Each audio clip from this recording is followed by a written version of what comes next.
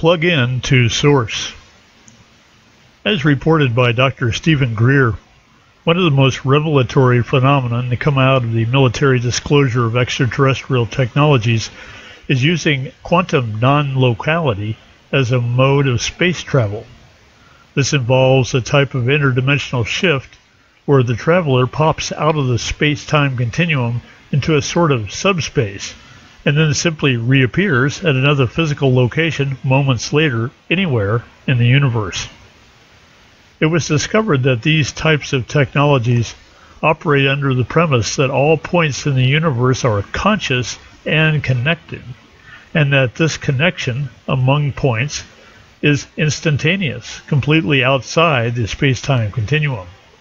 Notwithstanding the mind-blowing potential this mode of travel would provide, there is another aspect I find even more fascinating, and that is, since all consciousness derives from the source creator, within every point exists a gateway, if you will, to that source. Moreover, when applying this function to human health, we immediately see that the presence of source could be thought of as existing within every atom of the body. By allowing this possibility to exist, the simple act of choosing to connect would set up a direct plug-in to source. The connection could be 1 point or trillions, depending on how willing and open a person is to the possibility.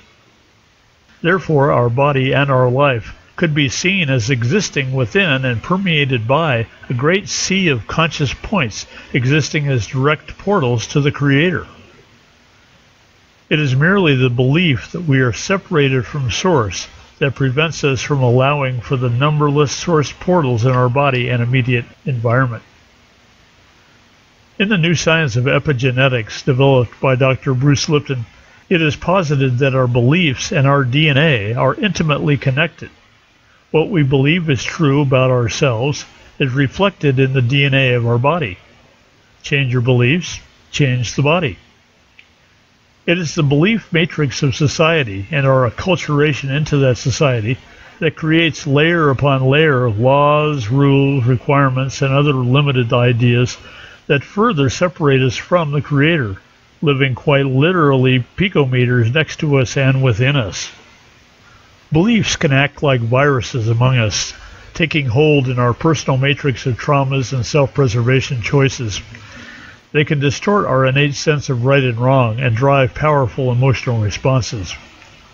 Beliefs tend to do our thinking for us, a sort of mental efficiency we use to determine what we do and do not like. Our innate sense of morality comes directly to us from our source portals and is built into the DNA of the body. But this innate sense can be corrupted by viral beliefs, which is how so many of us feel alienated and victimized by those creating the corruption. What we are being alienated from and victimized by is that separation from Source. As the old saw goes, united we stand, divided we fall, where we are united by Source and divided by disconnection from it. My granddad used to say, "Love always wins over fear."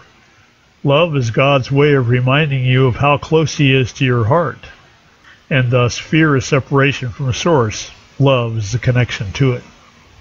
My college philosophy teacher taught that light, love, and consciousness are really the same things, and that diminishment of those things is caused by fear. I believe that light, love, and consciousness also describes the Creator, instantly active and interactive through our portals of light, love, and consciousness.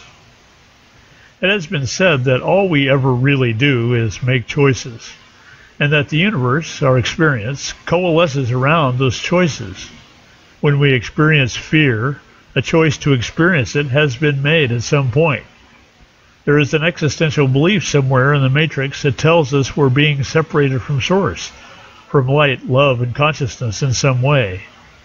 The fear tends to shut down access to the Source portals within us, but only because we allowed that. A quick moment in mindfulness of love reestablishes the reality that Source is literally everywhere, and that fear we have is the most tenuous of illusions. So, plug into those infinite numbers of portals of Source within and around you to heal, rejuvenate, and expand your life. Let go of the matrix of limiting beliefs and false moralities in favor of the innate wisdom of creation itself. It's always right here, right now, and forever a single choice away. You have been listening to This Quantum Life by Boyd Martin, brought to you by the Quantum Health Newsletter from Pure Energy RX, www.pureenergyrx.com.